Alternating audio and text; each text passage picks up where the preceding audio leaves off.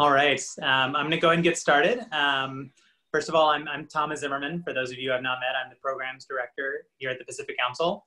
And I'm incredibly excited to welcome you all to the first of our Edgerton Series events on a rising China here in a virtual format. For those of you who've joined us for one of our in-person discussions in the past, we try to look at some of the greatest challenges facing the United States relationship with Beijing today, and then explore how we should respond to them. So we are very excited to be hosting roughly one such discussion per month for the remainder of the year. And with the support of the Edgerton Foundation, we're going to be opening these conversations to a broader public. So please keep your eye out for announcements about our August event. And feel free to invite anyone you think might be interested in the conversation, because Lord knows we're not going to run out of things to talk about at this point.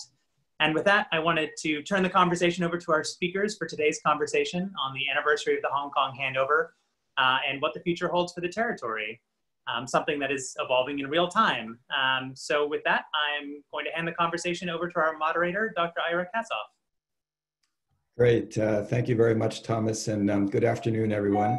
And welcome to the Pacific Council's webcast on the 23rd anniversary of the handover of Hong Kong to China, or the return to Chinese sovereignty, whichever you prefer, and the future of Hong Kong. As you just heard, my name is Ira Kassoff. I'm a longtime Asia hand, and for 22 years, I was a diplomat and US government official serving in multiple posts in Asia, including Hong Kong, and then serving as Deputy Assistant Secretary of Commerce for Asia under Presidents Bush and Obama. And I'm very pleased to be the moderator of today's discussion, which, as you heard, is a part of the Edgerton Series on responding to a rising China. We're delighted to have two outstanding panelists for today's discussion. Joanna Chiu is a Vancouver-based journalist for the Toronto Star, Canada's largest newspaper. Her specialty is China-Canada relations, and she has been tracking global support and solidarity actions in support of Hong Kong's democracy movement. Joanna was previously a Beijing-based correspondent for Agence France-Presse, covering China's human rights, legal issues, and social affairs. She's also served as China and Mongolia correspondent for German news agency DPA, and in Hong Kong, she reported for the South China Morning Post, The Economist, and the AP. She covered Hong Kong's umbrella movement extensively for international media. She's also the founder and chair of the New Voices editorial collective, I have to work on my pronunciation there, which celebrates the diverse, creative work of self-identified women working on the subject of China. Jeffrey Wasserstrom grew up in Santa Monica and got his BA at Santa Cruz, his MA at Harvard, and his PhD at Berkeley. He started his teaching career at the University of Kentucky and Indiana University before returning to Southern California to join the faculty at UC Irvine. He is now Chancellor's Professor of History at UCI, where he also holds a courtesy appointment in law and literary journalism. He's the author of Vigil, Hong Kong on the Brink, as well as 5 previous books, including the 2018 third edition of China in the 21st Century, What Everyone Needs to Know. He has been traveling to East Asia regularly since 1986. He is an advisor to the Hong Kong International Literary Festival, a former member of the board of directors of the National Committee on US-China Relations, and he is a frequent contributor to newspapers such as Wall Street Journal and LA Times, and magazines such as The Atlantic and Time.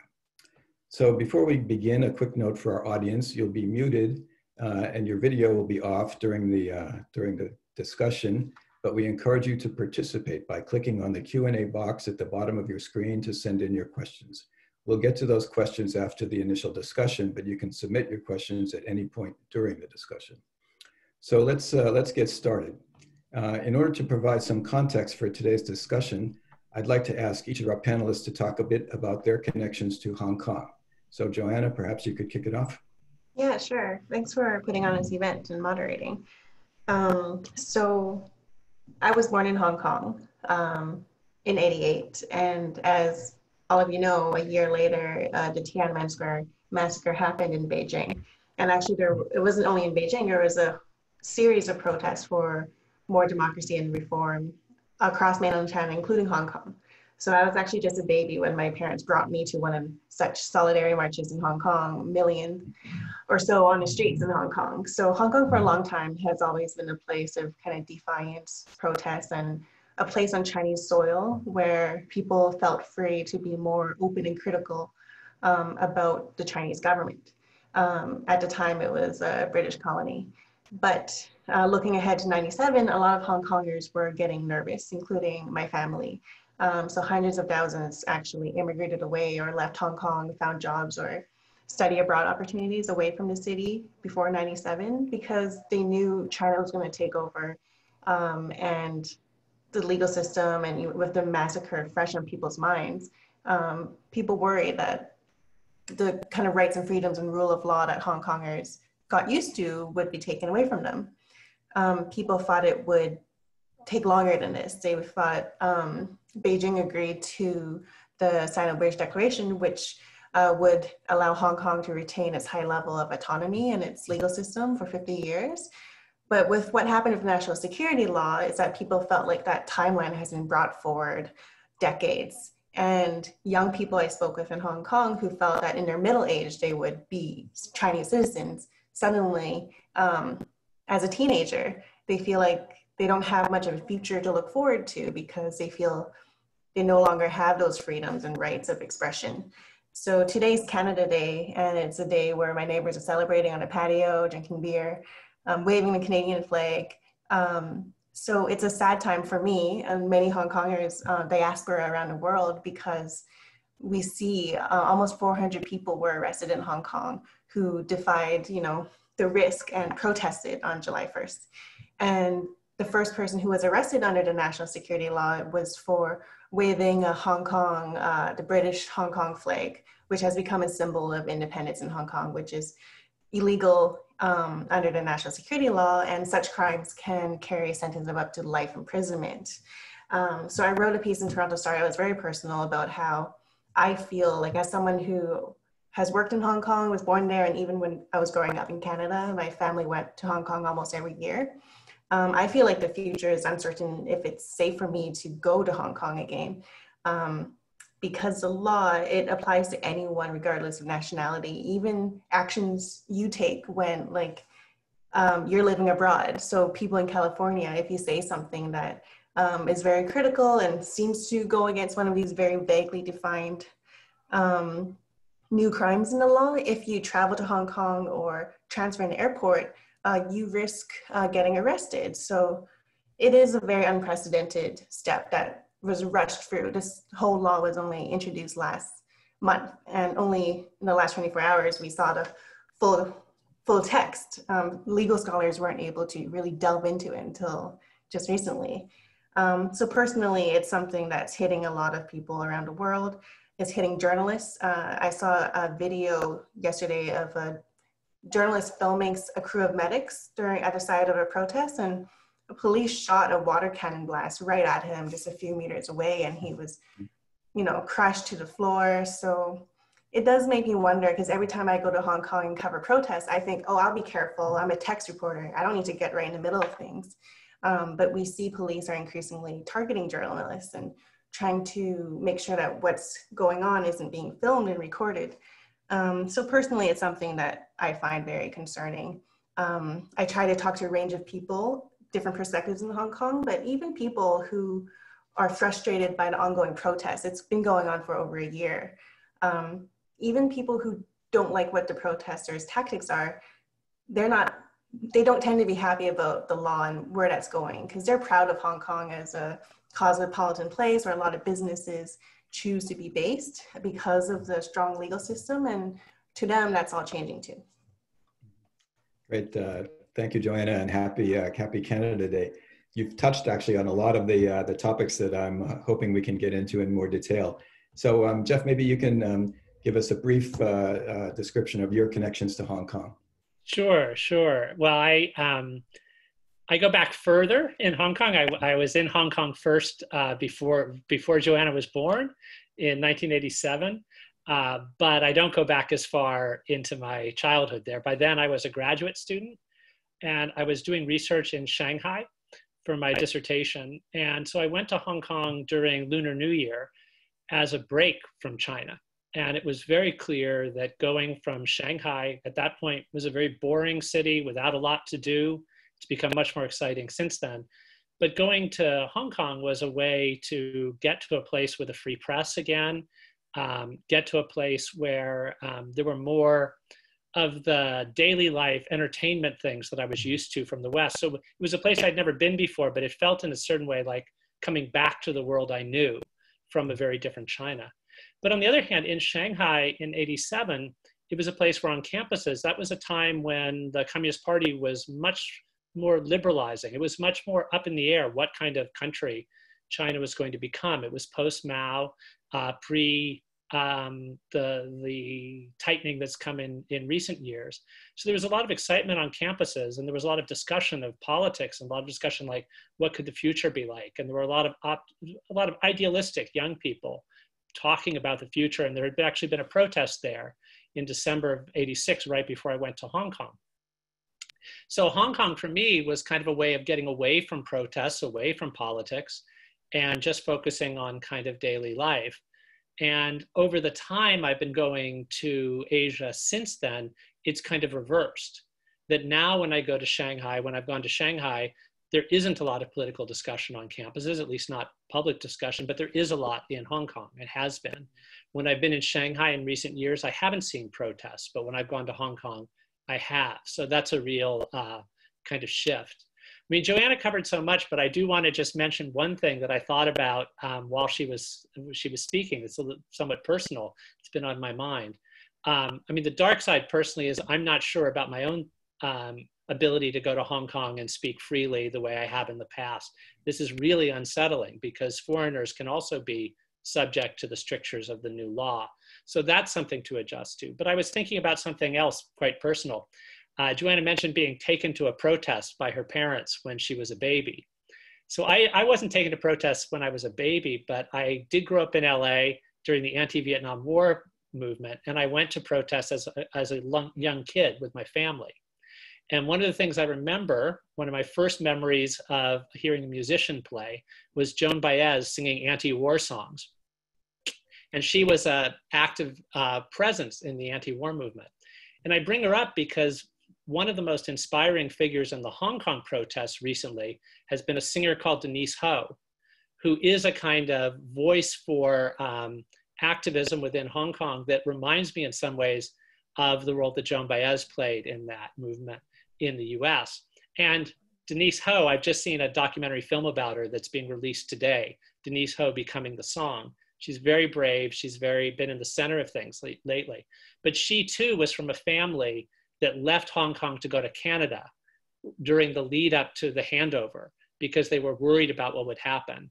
And then she later reconnected to Hong Kong. So that's part of the Hong Kong story, is people who, and it explains this fierce attachment that people feel toward Hong Kong as such a special place.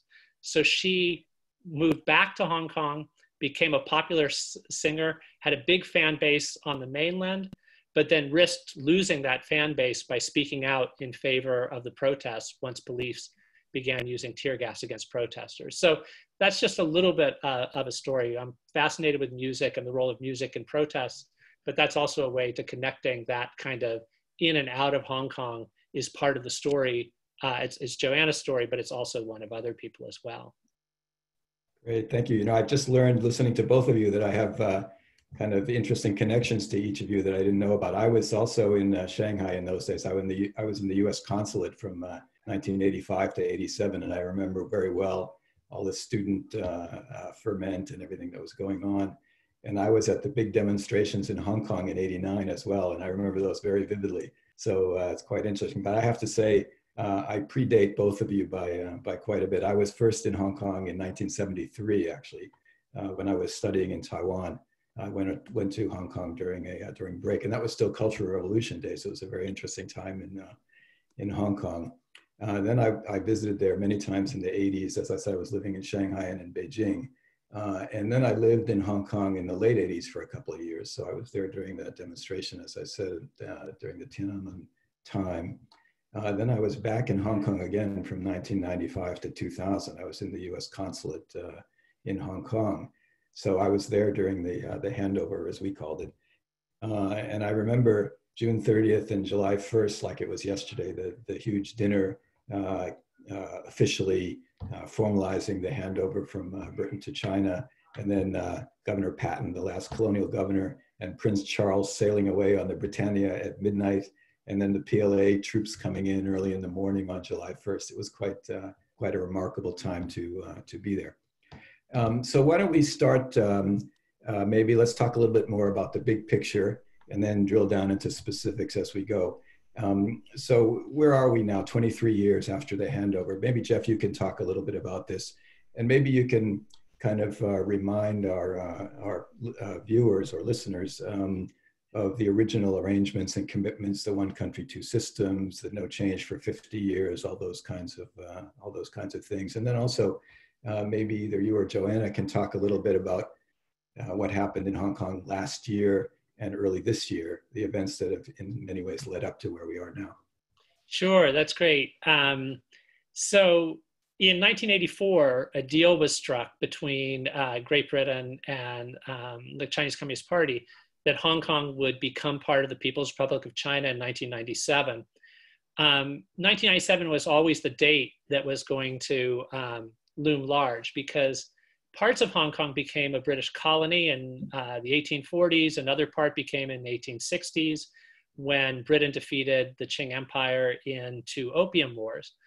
But a large part of what is now Hong Kong, the new territories, became part of Great Britain in 1898. But it was not given to them as a colony. It was a leased territory. There was a 99-year lease. And so in 1997, the lease would run out, and those parts of Hong Kong would become part of the People's Republic of China. The rest of Hong Kong could have stayed part of Britain, but it depended on the new territories for a lot of the food and water and energy. So the idea was, as long as there could be at least some degree of faith that there would be a decent life for the people who were making this transition, London was willing to agree to give all of Hong Kong back without it being a fight. So this was agreed upon in something called the Sino-British Agreement. And then in 1990, it was more formalized what exactly would happen after 1997, the handover date. And the deal was that for 50 years after 1997, under this framework called One Country, Two Systems, Hong Kong would be part of the country of the PRC. And that meant that things like national defense and foreign policy would be handled by Beijing. But there would also be two systems. That's the local system would stay in place for 50 years. That would be a different economic system because Hong Kong was a capitalist setting at that point. But it would also be a different system of law. Hong Kong had more separation of powers it had independent courts. It had more of the rule of law. And so the idea was that this was made in a kind of good faith understanding in the basic law. And it's important to remember, I mean, after the Tiananmen protests and the June 4th massacre of '89, there was a lot of concern about this around the world. How could you really expect a country that had been so repressive toward its own people to respect the rights of this new city that would become part of it? But Margaret Thatcher was interviewed about this in 1990, and I talk about this in the book. And she said that she was just confident that Beijing would keep its promises. Even there'd been the repression, but she said, look, Deng Xiaoping is not turning his back on reforms. This is a dark period. There was a crackdown, but over time, and a lot of people had this faith, over time, China would at least get somewhat more liberal and would become a bit more like Hong Kong at the same time that Hong Kong would become part of China. And she also said she had faith because she thought Beijing would keep its promises because Beijing would want to be seen as keeping its promises in, she said, the forum of the world. And this was a time when the Chinese Communist Party wanted to gain acceptance, to be treated as a normal power, wanted China to become part of the international order more.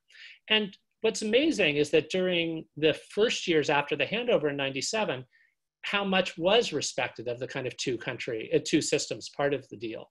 Hong Kong did keep being a place where you could have public protests without there being a crackdown. You could apply for the right to march and be given the right to march. There were some elections. The chief executive, the kind of counterpart to the colonial governor, was not really elected. He and more recently she was elected by a very small group of electors, fewer than 2,000 people in a city of more than 7 million. So it's not anywhere near democratic, and it has to be somebody who Beijing finds acceptable. But there are other elections that affect sort of lower level officials in there.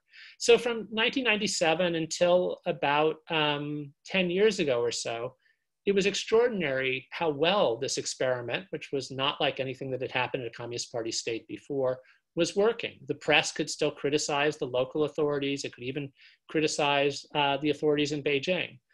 But then over the last decade or so, as in part the Chinese Communist Party has become more self-confident and more and tightening controls within its own, within the mainland, and exerting more repression in Xinjiang and Tibet, places like that. As part of that whole pattern, there's been an effort to try to tighten the controls on Hong Kong and make Hong Kong less different as a city. And there have been protests to push back against that.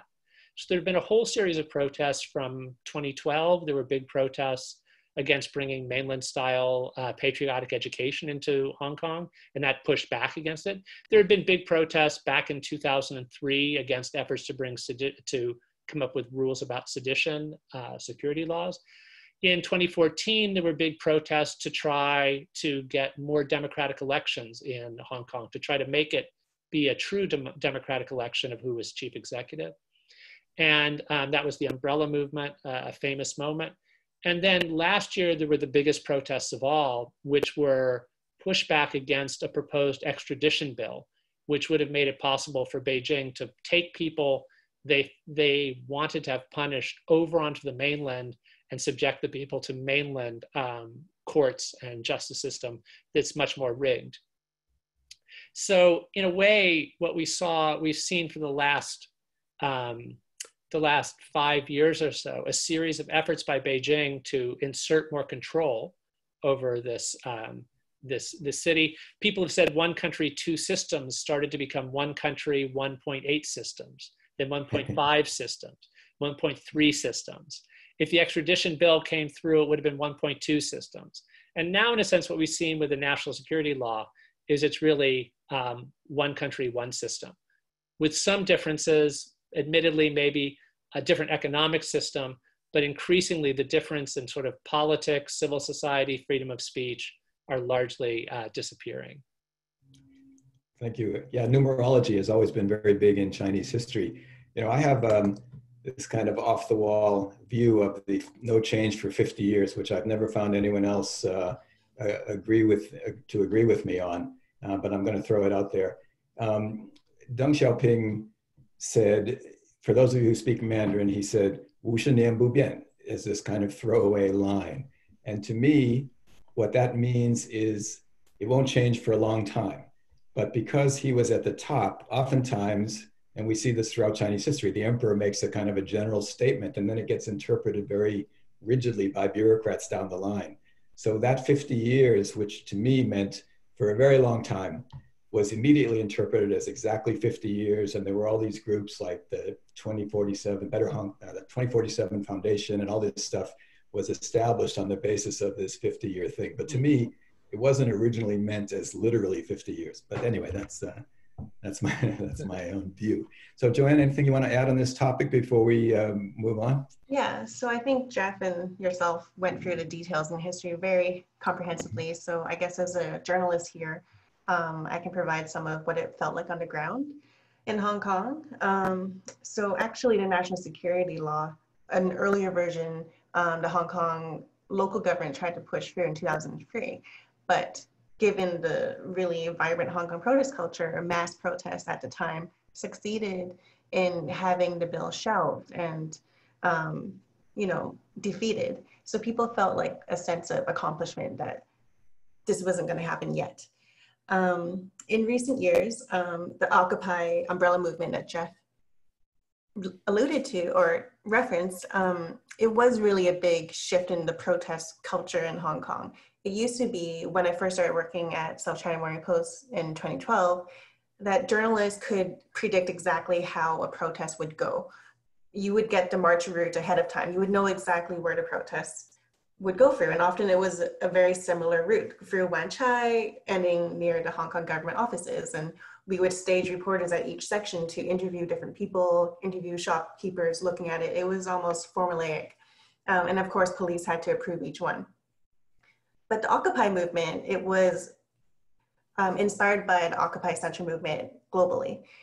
But Hong Kongers kind of focused their demands not against Wall Street and capitalism, but towards calling for democracy and universal suffrage. So instead of protesting one day, they camped out for months. They set up camps all over the city, and some of the most busiest parts had tents, had homework stations, had food stations, medics, recycling. And the world kind of watched in mostly like a positive admiration because it was very peaceful for the most part. And protesters picked up the garbage and were very polite. But it was something that seemed to make the Chinese government really worried. Like, this isn't business as usual for protests. They're actually disrupting how the city is functioning and attracting at the same time a lot of positive international recognition. It was a huge story that people were fascinated by worldwide. And then last year with the anti-extradition law, it evolved again. It was no longer occupation because protesters, I think in 2014, realized they didn't achieve much from the occupations, and people just ended up getting arrested and cleared out. And it was very exhausting for them. So as Jeff wrote in his book, protesters created and adopted this philosophy called being water. It had some kind of Taoist references where they would respond in real time to what was happening and not be rigid and be unpredictable. So I'm in some of these groups, these encrypted apps where thousands, sometimes 50,000 of protesters would be on any given group. So when a protest was happening at any given time, people say, we're going here now, no, we're going here, there's police there. Let's go to the mall, let's go to the MTR station. So it was impossible for anyone to predict where these protesters would end up. Some of them did resort to tactics that I think was born out of desperation from the youth, teenagers especially, who felt like they had exhausted a lot of their political means to enact change. So they turned to things like hurting public property, like graffiti. On last year, I was in Hong Kong a day after a group of youth actually broke into the Hong Kong legislature office where the lawmakers make their laws without democratic input. So I think at the time, I was there in Hong Kong for several weeks last year, there was a sense of kind of depression and desperation among the youth. At the same time as things were getting a lot more heated with police clashing with protesters, people getting hurt, people getting shot, and police officers using live ammunition for the first time, shooting a protester in the chest. Young people were committing suicide. It's unknown how many committed suicide. Some left notes saying that it was because of the political situation. So if Beijing was worried about the Occupy movement, I think they became even more worried from the anti-extradition new protest tactics. And a lot of experts think this is why they pushed forward this national security law so quickly, because they felt they had to go through extreme measures to shut down the protest, to make it so difficult to protest and be critical that people would have to be willing to suffer life imprisonment. And so it kind of creates a dynamic in Hong Kong, which is what we have in mainland China right now, where a lot of the activists, the few that are active in mainland China, they kind of see themselves as martyrs, and they're going to not see their families, they're going to end up in prison. So when they impose something like that in Hong Kong, it kind of makes a bar very high for someone to decide to speak out. There's already a chill we're seeing in Hong Kong, a main protest group led by very famous student leaders from several years ago, Joshua Wong, Nathan Law, Agnes Chow. It disbanded this group, Demosisto. So it shows that people are worried, and that even if we see people on the streets right now still in Hong Kong, there's definitely a chill effect that this law has created very successfully. Great, thank you. So that actually leads into the next thing I wanted to cover, and maybe we can just do it briefly. I don't know how much detail is actually available, but I wanted to ask maybe Joanna, you can start, about the national security law. How much do we know about it at this point? What are the most significant elements of it, and what are the implications? One of the things I read is that people who call out in Hong Kong for independence, for Taiwan, for Xinjiang, for Tibet, can be brought to the mainland and prosecuted there. Is that true? And if so, what does that mean for free speech in Hong Kong? Joanna, you want to tackle that, or perhaps? Oh, sure. Just quickly, I have spoken with some activists who are supporting from afar in Canada, and they're worried about extradition treaties that different countries have with Hong Kong. So far, this hasn't happened, but they do worry that there could be an avenue now that, because the law is so overarching, so it covers actions all over the world, that it could be feasible that China could request Canada to hand over a Hong Kong solidarity activist, for example. And I wrote in a piece in Toronto Star about how a lot of people feel like they're now exiles or fugitives from their homeland, their place of birth, because they don't feel safe traveling back. And they might not even feel safe doing a transfer in an airport in a country that has an extradition treaty with China or Hong Kong. Yeah, so there. One of the things is we're still waiting. I mean, there now is, the law is out, and it came out in Chinese, and it's been there's a translation as well, and it's being picked apart by legal experts. And there's a good summary of some things on the NPR website of Main Takesaway that Emily Fang just put up, with interviewing law professors from around the country and other people. There's a lot of vagueness to it, though. There's always a lot of vagueness, and that's actually one of the things that the Communist Party uses to control people. That, I mean, the idea of Hong Kong independence or Hong Kong secession it has been a very fringe idea. There are very few people. What people have generally been saying is they want the Communist Party to live up to its stated promise of a high degree of autonomy within the country.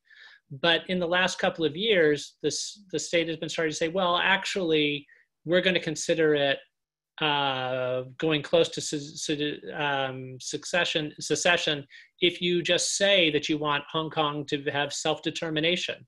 They'll sort of change, the line keeps shifting. And so I think what makes people very nervous is if it becomes, and I think it now is actually that one thing you can be prosecuted for is criticizing the law itself. So it's very, very vague. It's clear also that symbols, and Joanna made a good point about one of the first, or the first arrest being about showing a flag. So these kind of symbolic acts, there's also was a law put in effect before this, showing disrespect for the national anthem, something that you could be imprisoned for. And I mean, this is something we know about in the United States, where we've had a lot of issues, say, for taking the knee, the equivalent, there have been terrible consequences economically and things, but it isn't seen as a transgression of the law that could land you in a jail cell. So there's a lot to worry about. I think what the Chinese Communist Party says is, well, look, every country has these anti-sedition laws of some sort, but the problem is the vagueness of it, the lack of legal procedures of it, the fact that you can be taken over to the mainland to be tried for something where there aren't protections for defendants. And we've seen that there are very high profile cases, including ones that Joanna's written a lot about because it deals with Canada.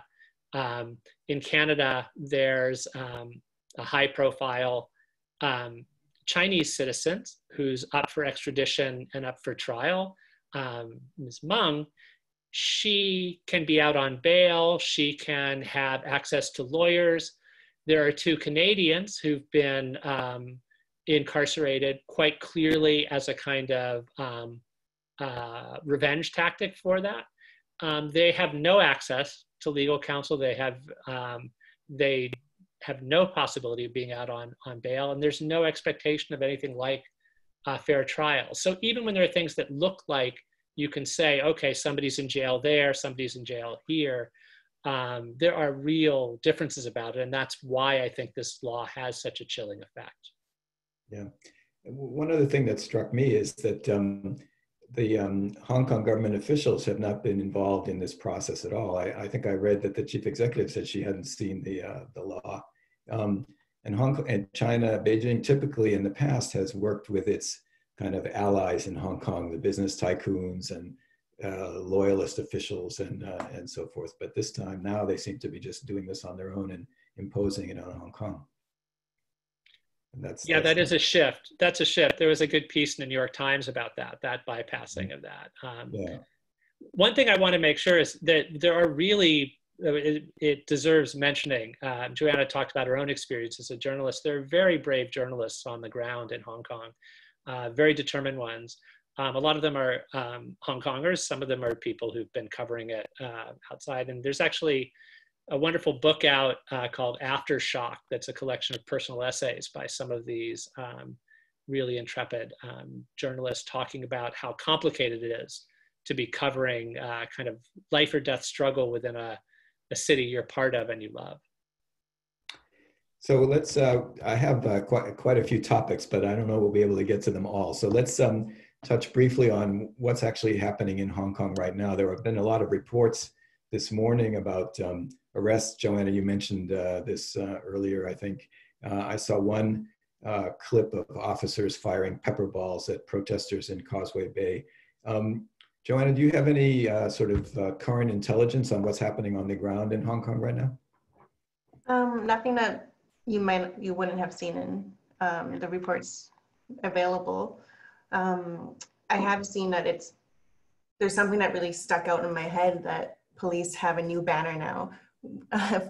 In 2014, when I was covering Occupied, I had a banner that said, "Stand back, we're going to fire pepper spray." And looking back, I was alarmed by that, but that seems almost like harmless now. Oh, pepper spray, only pepper spray?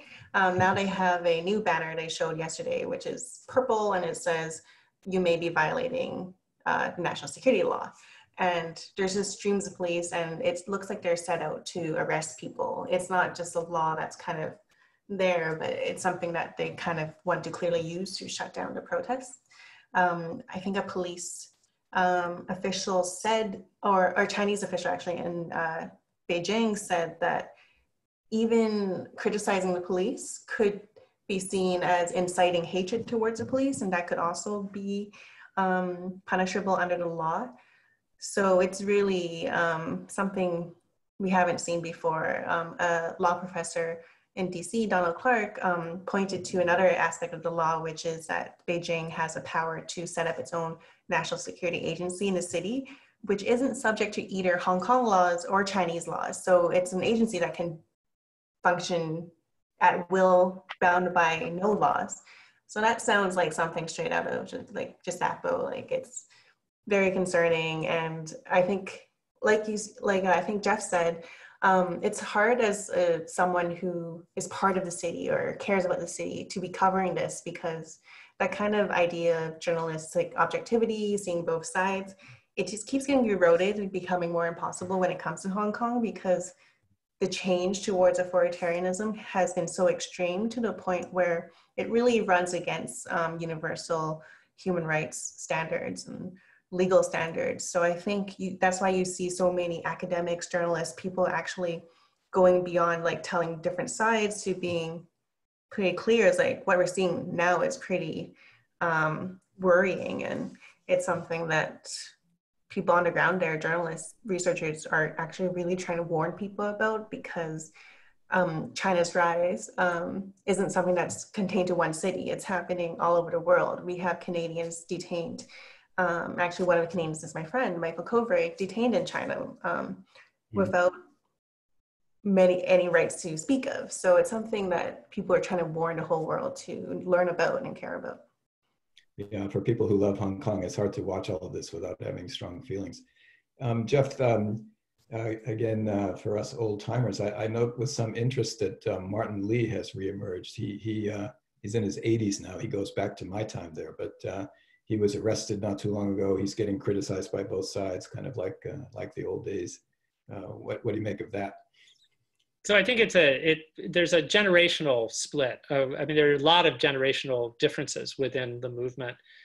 People who have different ages have different they have different feelings about how much they feel part of China, whether they had hopes for, whether they looked forward to the handover as an end to British colonialism, as many did, had hopes for it, whether they looked forward to the Olympics in 2008 as a moment of kind of something to take pride in, or if they felt disconnected, they felt that China has always been a kind of conflicting power with it. So there are many differences. There also have been differences of tactics. Those who've been, we see this in American movements at different points, of course, divides between people who emphasize nonviolence at all costs, and others who say sometimes you need to have a degree of militancy or the status quo won't pay attention. But sometimes there are certain uniting factors. And in Hong Kong, during last year, there was not as much division as the government kept hoping there would be between people, between young people who were getting frustrated and using more militant tactics and older people who were cautioning for more moderation, because there was a shared belief that the police were responsible for a disproportionate amount of the violence. So even when there were really terrible things done at certain points by protesters, there was still a feeling of that there should be support for the young people, because on the whole, it was the police that were more violent. It's as things get ratcheted up, as things get foreclosed, as moderate techniques get no purchase, you are almost inevitably going to have more efforts to turn to militancy, which then can alienate some people, can have some divides. But it's quite extraordinary how much ability there has been to maintain support across generational lines. And you've had actually older people turning out explicitly self-identifying as older and saying, there was a gray-haired march, and I can relate to that, saying, we need to do this. And there's been actually some sort of self-criticism. Some people have said, if only we'd made more noise when we were younger, maybe these young people who are going to have to live under this more repressive regime wouldn't have had to do what they've been doing. But there will be divides. I see what going forward, because I know we want to people are always interested in what's going forward, and Hong Kong has so often defied predictions. It's really terrible to have to predict. But I do think what we're entering with Hong Kong now with the movement is very much an anti-colonial struggle. Beijing is acting very much like a colonial power. The not consulting even with local elites was a sign of that it was sort of giving up the facade of being a kind of collaborative thing. And in anti-colonial struggles, they tend to last for a long time. They tend to often have at least a wing within them that is very militant. And that's in part because less militant tactics are foreclosed. There are often events, struggles in which some of the important action takes place out of the area among diaspora groups. And so all of that we've been starting to see with Hong Kong, and it seems to me that this will just exacerbate it. And they can take a very long time. They often seem absolutely impossible, to have no chance of winning, and sometimes they do.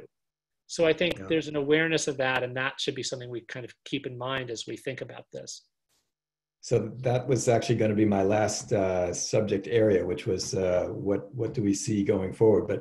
And let's come back to that. I just want to touch on one more thing quickly, and that's the sort of the international angle.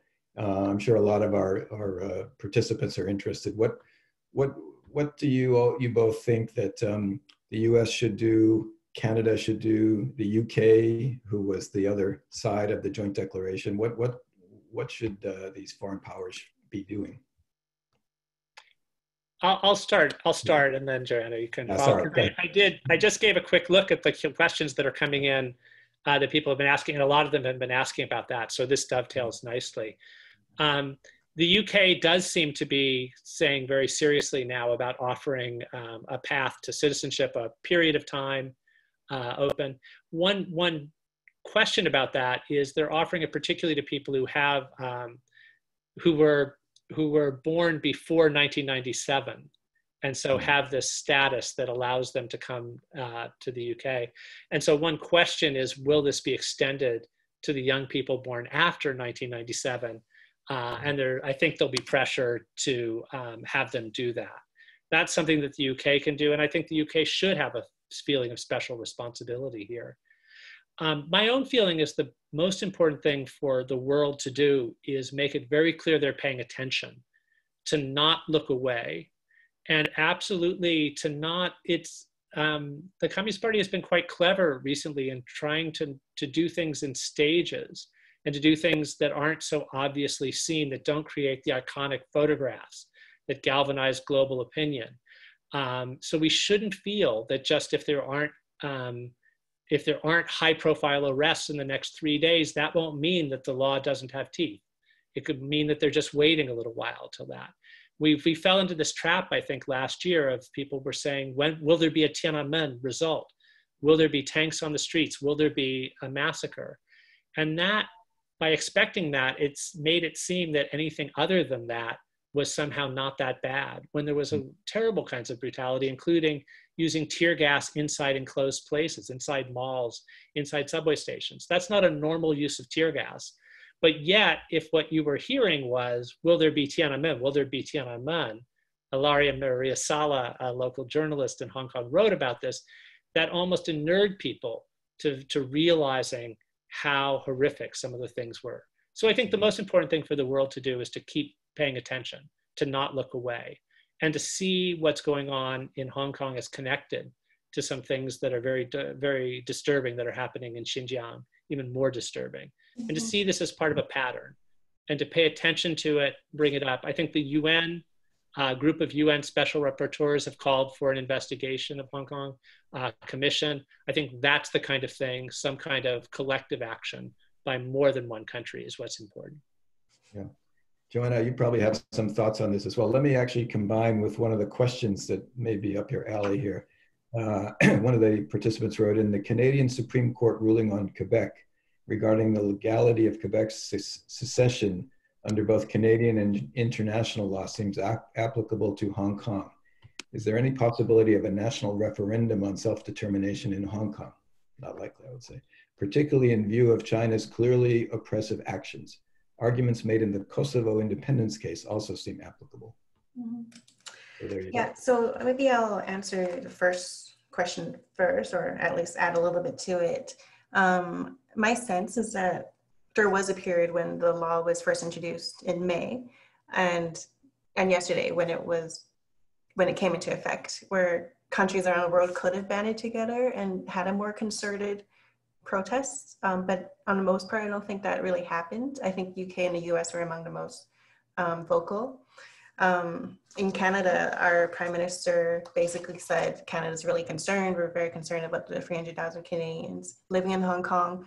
But Trudeau, his words were quite mild. He said he encouraged dialogue between the government and the stakeholders in Hong Kong. And I think the time for dialogue and Beijing reaching out, that doesn't seem very realistic. When I was covering human rights and legal issues in Beijing for European media, there was a pattern where high-profile arrests of civil society actors would happen late on Friday night, or it would happen during the week around Christmas, when all the foreign correspondents were mostly home, or we were drinking at the bar altogether. So many times I would be rushing back from the bar, writing about these arrests. So I definitely think that there's a pattern, and it could have been part of the calculus that Beijing pushed this law during a time when many countries are dealing with a pandemic. That wouldn't be out of the ordinary when you look at the pattern of when they choose to do things. Like Jeff said, there's often a pattern of being strategic and kind of waiting for a time when people aren't paying as much attention to incrementally take away rights or take actions. So in a way, it might be a little bit too late, but there are still some things that people tell me that they would like to see from their governments. So I can't endorse this myself as a journalist, but some of the things that's been mentioned, things like aseptic asylum seekers. About 50 at least asylum seekers are here in Canada already waiting for the asylum process. But some people tell me that they're hearing things from officials where they still believe or think that Hong Kong has a rule of law system and independent courts that could protect these asylum seekers. And it's kind of up to question like whether countries will see the national security law as pretty much undermining Hong Kong's independent legal system, and whether more countries will consider accepting asylum seekers from Hong Kong. Of course, that's not like a great outcome, because a lot of Hongkongers love Hong Kong. They protested because of their love for the city. So having to escape, like many have, to Taiwan and such isn't something that's very happy for them. As far as a referendum, I think there was grassroots efforts among Hong Kongers to poll people on whether they support universal suffrage. And a majority said they did. Of course, this wasn't recognized at all by officials, so I don't think there will be that much appetite by authorities in Hong Kong to have dialogue. In the past, like just a few years ago, Chief Executive Carrie Lam did meet with student leaders. It was televised, they sat across each other at a table. It looks a lot different now. The mood has become a lot more polarized and a lot more antagonistic. So of course, like Jeff said, things might change. Hong Kong is unpredictable, but right now I don't see it a really good possibility of things kind of being resolved through consultations and dialogue. Let me take one question here, which is relevant to what we're just talking about, before I ask each of you to tell us if the one country, two systems is over for good.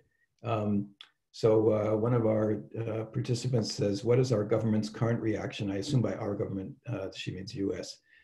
Current reaction to these changes in Hong Kong, and are we being helpful at all? And of course, as you probably know, as most of our viewers probably know, the US has announced that we will stop exporting high technology products to Hong Kong beyond what we already can export to China. Hong Kong, of course, had a special regime where they could get much higher technology products from the US than China could, and we've changed that officially. Is that a smart policy? Are there other things that the United States should be doing? So I think, as Joanna was saying, accepting refugees, asylum seekers would be one pragmatic thing. I think talking about it in high profile ways is something that people within Hong Kong want to see happen. It's also important how we respond, in the sense that even if it's too late, and one of the questioners, I just saw the question, was saying, isn't it kind of too late? She's not going to back down. I don't think she is going to back down, Xi Jinping, on Hong Kong. I don't think it's a matter of that, but I think exacting a price for this kind of move is something that could at least deter future actions like this, and actions like, I mean, Taiwan is a place that people are very concerned about or worried about in Beijing. There are things that could be talked about, at least. There could be talking about, as much because of Xinjiang, or more because of Xinjiang than about Hong Kong, of the 2022 Winter Olympics are scheduled for Beijing.